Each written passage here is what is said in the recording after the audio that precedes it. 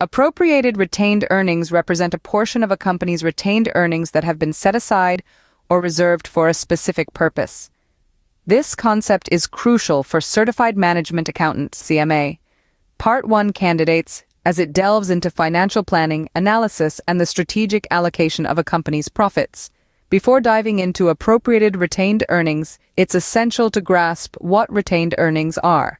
Retained earnings are the cumulative amount of net income earned by a company that is not distributed to shareholders as dividends, but retained by the company for reinvestment in its business or to pay debt. It's a reflection of the company's accumulated earnings over time, minus any dividends it has paid out. Output: appropriation in the context of retained earnings doesn't mean taking money for personal use. Instead, it's about earmarking or allocating portions of the retained earnings for specific purposes. This is where the term appropriated retained earnings comes into play.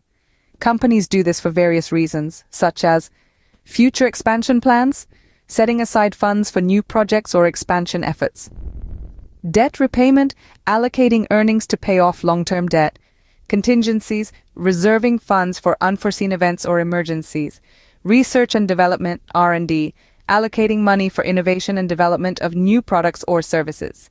Understanding appropriated retained earnings is vital for CMA candidates for several reasons. Strategic financial planning. It illustrates how companies plan for the future and prioritize their financial resources. This knowledge is crucial for making informed financial decisions and recommendations. Compliance and reporting. Candidates learn the importance of reporting these appropriations in financial statements accurately. This is essential for transparency and compliance with accounting standards. Risk management. It shows how companies manage financial risk by setting aside earnings, which is a critical component of comprehensive risk management strategies. Investor relations.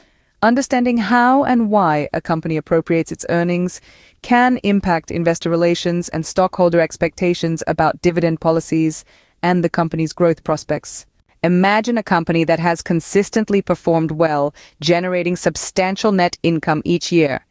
The management decides to earmark a portion of these profits for a new manufacturing facility to expand its operations. This decision is communicated in the annual financial statements under appropriated retained earnings, highlighting the company's strategic planning for growth and investment in its future.